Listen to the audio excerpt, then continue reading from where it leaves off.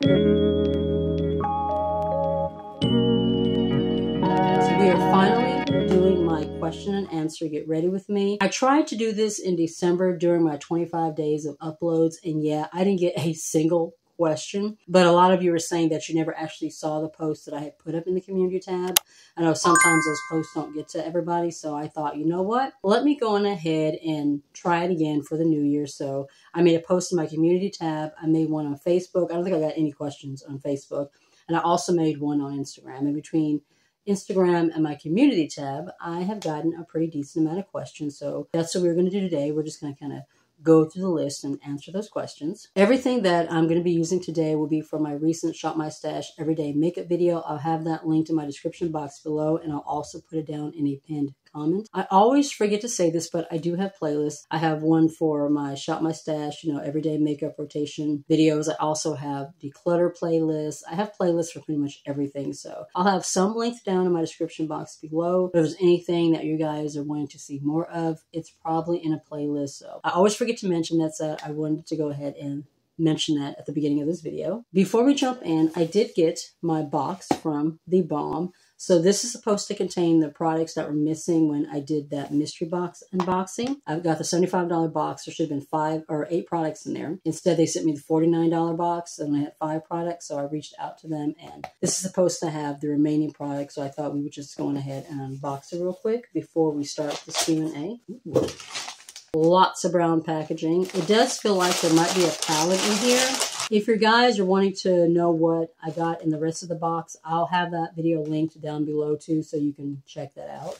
Instead of just getting 3 items, it looks like they sent me 5. So it looks like I got 2 extra items. Looks like we got the Bronzilla bronzer. This is something I've actually been wanting to try. I think that'll actually work pretty decently for me. It looks like it's a warmer toned bronzer, which is usually what I go for. They sent me the Antidotes face primer as green tea extract. They sent me another shade of the Meet Matte Hues liquid lipstick. This shade is in Sincere. I love this liquid matte formula. I got a Liquid liquid eyeshadow. The shade is in Rosé. That's what that is looking like. And then the last thing they sent me is a blush. It says It's a Date. Looks like it's a really pretty peachy coral. Nice. That's going to be gorgeous in the summertime. Well, I would say that they more than made up for sending me the wrong box. I am loving everything that they sent me, and I will definitely use some of these products in a future video. Now for the part you all have been waiting for, our big Q&A. I'm going to go ahead and just kind of jump in. Like I said, we're going to go through the questions while I'm just throwing makeup on my face. Everything will be linked below should I forget to mention something, because I probably will. And I'm not going to mention anybody's name just in case you don't want to be mentioned. Number 1, do you film on a phone or camera, and what editing software do you use? All right, let me throw on some primer while we get into that. This is just the Essence Fix and Last Jelly Primer. It's supposed to be kind of a dupe for that Milk Grip Primer. Just like that Power Grip Primer from e.l.f. I like it. Right now, I am currently filming on my phone. It is a Motorola Stylus. It has a really, really good camera on it. The front-facing camera is better than the rear-facing camera. I have to use the rear-facing camera when I film because I don't have a monitor or anything like that. But it does the job. I would like to get a camera sometime this year. That is definitely on my list of things to do. The one that I am looking at is the Sony XV1. I think is what it's called. I'm seeing it for about $600 on Amazon. So hopefully sometime this year, I'll be able to move into a camera. For now, we're still currently filming on my phone. As far as editing software, I'm currently using William Scher Filmora 11. I really like it. It's pretty easy, straightforward. I think I spent like $70, $80 for it, and it's a lifetime license, which means that I don't have to like pay a renewal fee every year. Some of the other editors you have to renew yearly. I like this one because I've paid the one fee and my license is lifetime. It's pretty basic. It has some really, really good features in there, but it's very easy, very straightforward to figure out. When I first started my channel and I was looking for editing software, everything that I was seeing was so complicated, but Filmora is just straightforward, very easy to use. If you're a beginner and you're like new to editing and you're not sure what you're doing, super beginner friendly. I really like it. What is your age? What is your ethnicity? And where do you live? I am 46 years old. I will be 47 next month in March. I still cannot believe it when I think about it. But yeah, I am 47 years old. I am half Black, half Korean. My mother is Korean. My father is Black. He was in the military and stationed in South Korea. That's how he met my mother. And currently, I am living in Memphis, Tennessee. We moved here when I was like 14, so we've been here for about 30 years, so it's home now. I'm bronzing with that Black Up contour stick. It's actually a pretty good shade for bronzing. I'm going to highlight with the other end and then conceal using something else. How long have you been doing makeup and where did you learn to apply eyeshadow? I have been wearing makeup my entire life, but I didn't start getting into makeup until about 4 years ago. It was like literally right before the pandemic. I've always been somebody that wore makeup when I needed to, but I really only cared about making myself look as flat matte as I possibly could. I didn't care about, the type of products I was using, blush, highlight, none of that mattered. Like I didn't really care anything about that.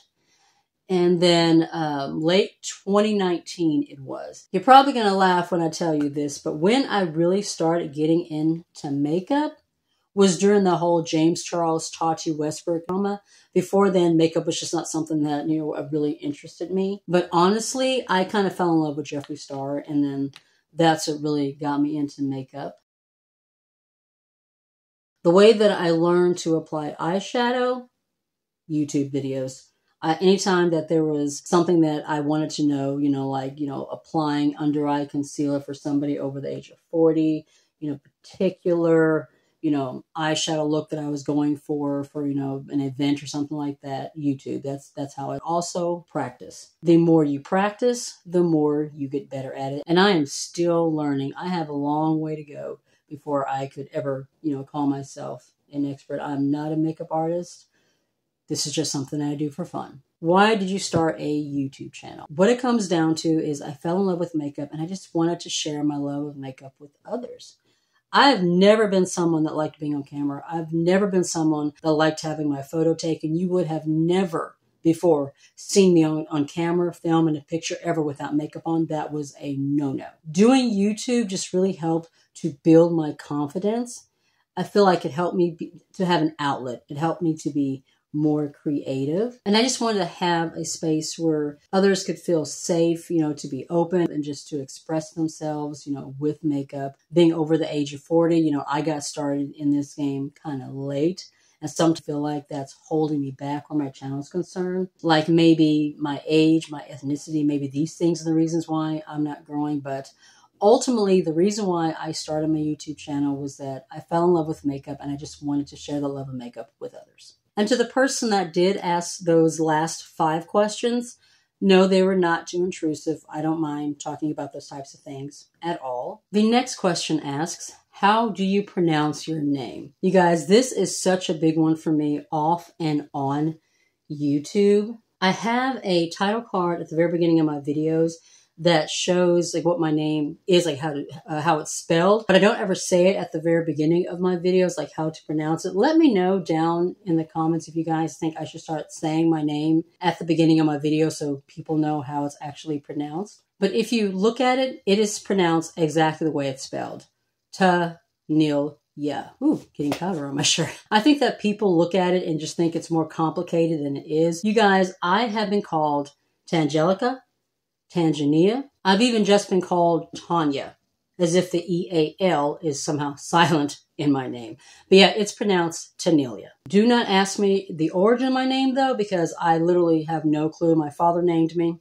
Maybe I should ask him where he came up with that name, because I've never actually asked him either, but that would probably be a good thing to know. I've heard it's old-fashioned to exactly match your makeup to your clothes. Do you have any tips for how to pair colorful eye looks with outfits? I personally don't think it's old-fashioned, to match your clothes to your makeup. It might be a little bit much, like if you're wearing a bright powder blue shirt to wear, bright powder blue eyeshadow, like that may be a little bit too much. But as far as like pairing your clothing colors to match your eyeshadow, just pick like an accent shade. That's what I do. So like say I'm wearing, purple and pink, right? And I have like little accents of like, periwinkle blue or something like that. I might pull that accent of the periwinkle blue and make that the main focus of my shadow, and then just add some other shades into it that might be complementary. That way you're like adding little accents in there,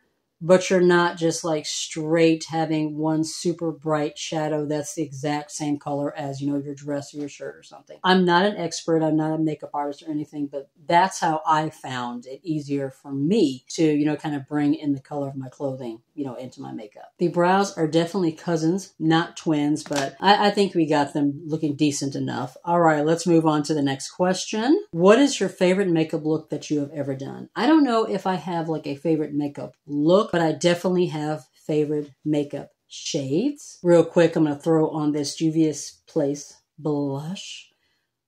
So pretty. This is one of their blush duos. Isn't that pretty? I've been wanting to try these for the longest. Grab this on a sale. Back to the question, favorite makeup shades or favorite makeup look. Like I said, I don't really have a favorite makeup look, but I love specific shades, mainly green.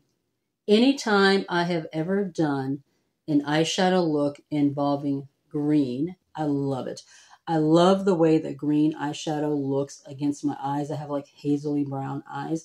I just think it just really makes my eyes pop. And I think the tones, especially if it's like a warmer tone green, just looks really, really good against my skin tone. So anytime I have the chance to use green shadow, that is what I will gravitate to. If I see a new eyeshadow palette coming out and it's greens, especially like more warm tones, oh my God, I get so excited. This blush is so pretty. Do you see that? It's matte, but there's definitely a little bit of a luminescent glow. This shade is stunning. In the spring and summer, this is going to be gorgeous. How often do you switch up your skincare, and do you have summer versus winter skincare? I don't really switch up my skincare much. I pretty much have a specific regimen that I do. In the 3 skincare videos that I uploaded, I talked about my daytime, my evening, and my exfoliation routines. I'll link those down below too. I think I put those in a playlist. The only time that I switch up my routine is if I'm bringing in a new product. So if I finish something out, then I'll bring in something new. You don't want to switch up your routine too much. If you bring in too many different products at one time and then you have a reaction, you won't know which product is causing that reaction. So I only bring in one new product at a time, and that's usually about every couple of months. And so that way, should I have a reaction, I know it's the new product that I brought in.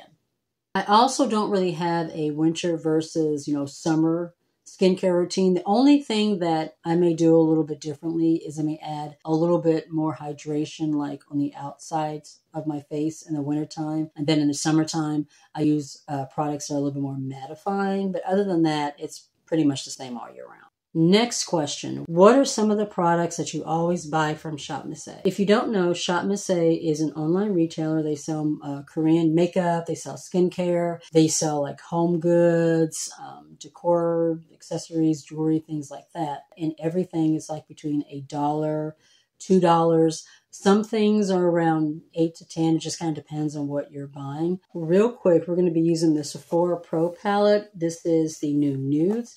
This was one of the products that was in that huge box of makeup and skincare from Sephora that a friend of mine gave me on Facebook. This is so freaking gorgeous. You guys, this palette is like heavy. It's weighted too. So this is what we're going to be using to do our eye look. As far as products that I will always buy on Shop Mise, the cleansing balm for sure. It's $8.88.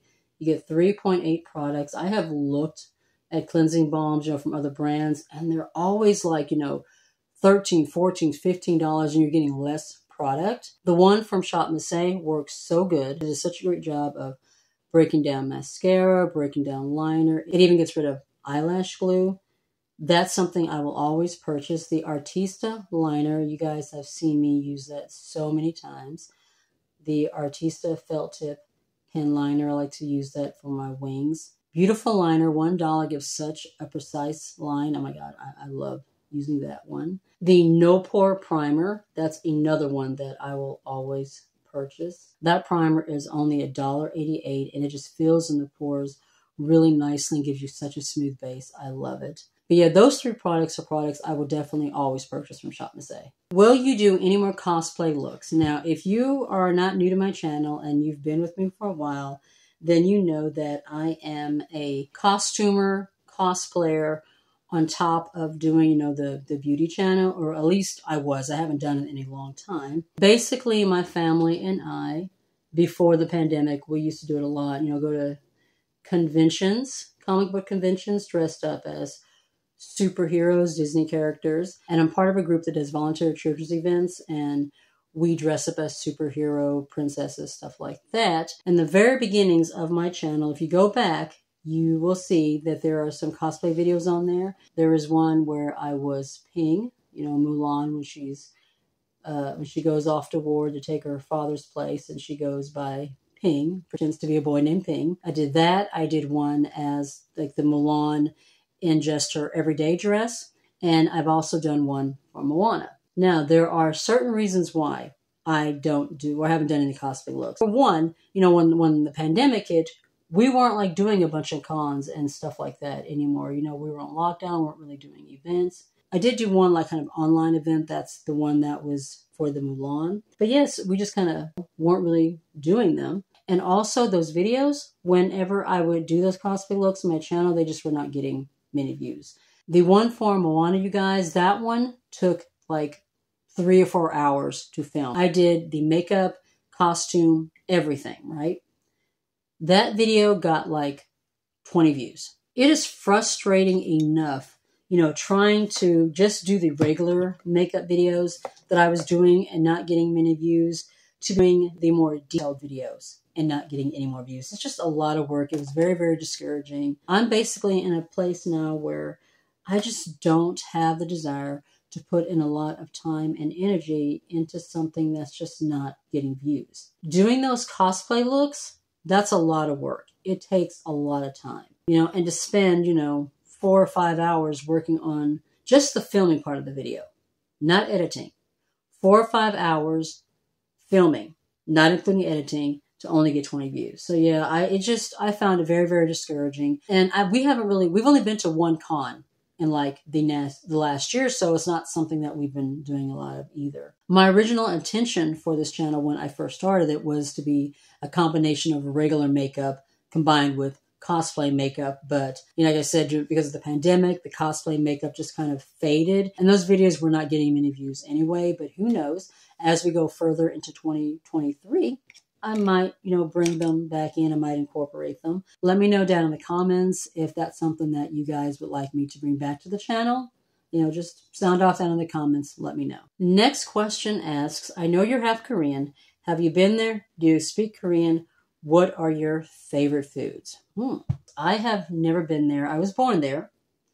My father moved my mother and I to the U.S. when I was a year old. So, you know, of course, I don't remember being there.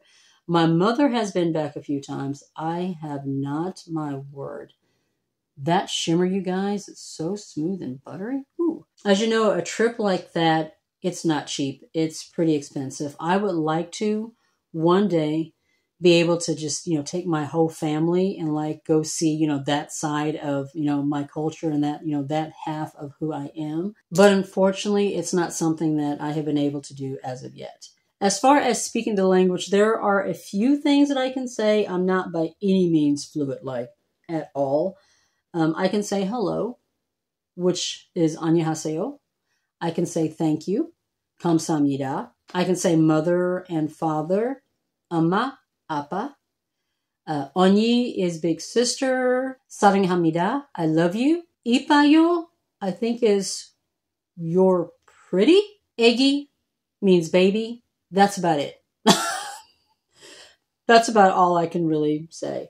My mother only ever really spoke to us like in her broken English. She never really spoke to us in Korean except for a few words. I tried to get her to teach my kids, but according to her, it's hard to try to learn English and Korean at the same time. So she just never tried. I do wish that my mother did speak to us more in Korean because I would love to be able to speak to her in her own language more. Sometimes trying to speak to my mother, in English, there's a little English, language barrier that can be a little difficult, and it does get a little frustrating, and it's something that I do wish I learned more of. If there was a regret in my life, that would be one that I do wish, that I knew how to speak the language more. Favorite foods, kimchi, which is fermented cabbage, kimchi and rice. I love galbi, bulgogi. Both of those are meat dishes. I will drop pictures of things that I'm talking about so you guys can kind of see what I'm talking about. Otherwise, you're probably not going to have any idea what I'm talking about. But yeah, those are like some of my favorites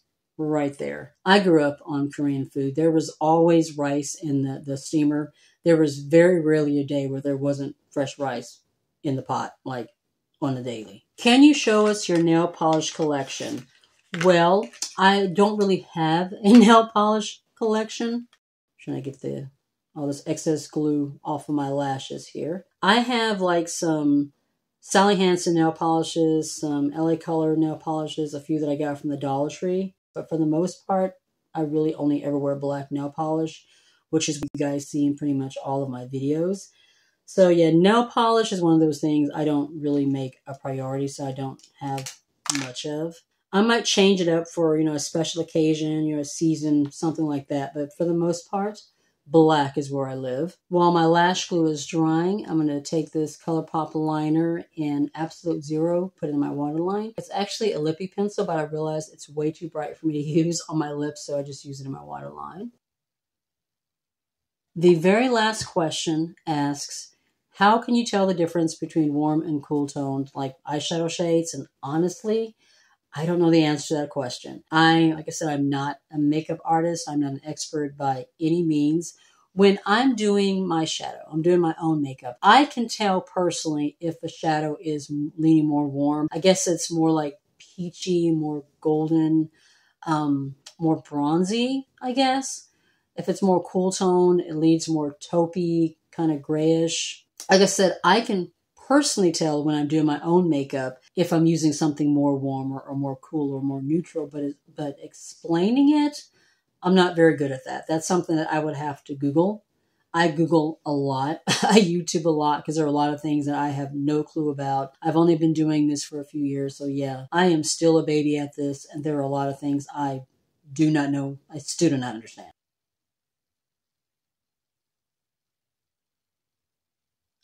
That were all the questions that you guys left for me. And I have to say, there were some pretty good ones in there. I really did enjoy doing this. Let me know, guys, if you enjoyed this as well, if this is something you would like to see more of in the future.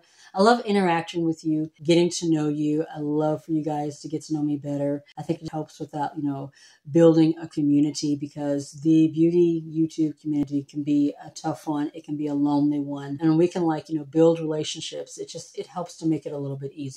If you enjoyed the video, please be sure to give the video a thumbs up. It really does help with the channel. If you are new to the channel and you're not already subscribed, I would love it if you would consider joining my little family and hitting subscribe, and make sure you tap that bell so you don't miss a thing. You can also follow me on my other socials. I am on TikTok, Instagram, and Facebook. Be safe, take care of yourself, and I'll see you in the next one.